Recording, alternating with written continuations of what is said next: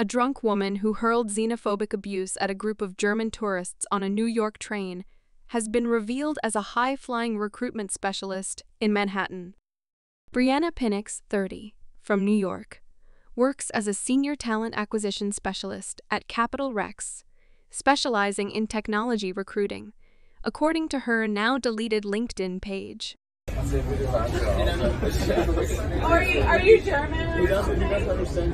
No, he Hit him! It's a nice jersey. Come on, it's fake, dude. The Nike side is backwards. Pinnix was caught on video screaming at a group of German tourists on a New Jersey transit train earlier this week. During the confrontation, Pinnix is seen becoming increasingly aggressive towards the group of young travelers, before shouting, "Let's not let immigrants take up our country. How about you get the fuck out of our country?" Before joining Capital Rex last September, Pinnix worked for Interquest Group between 2019 and 2022 and at Green Key Resources between March 2017 and April 2019. Pinnix has a bachelor's degree in communications and media studies from Marymount Manhattan College. The recruiter has been described as an absolute pleasure by a client.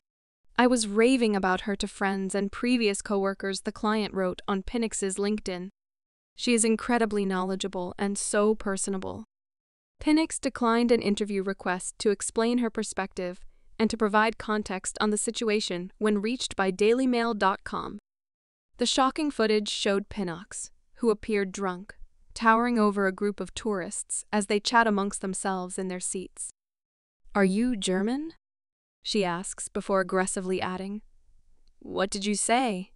Tell me what you said."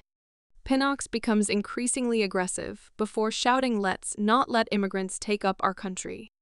How about you get the FK out of our country?"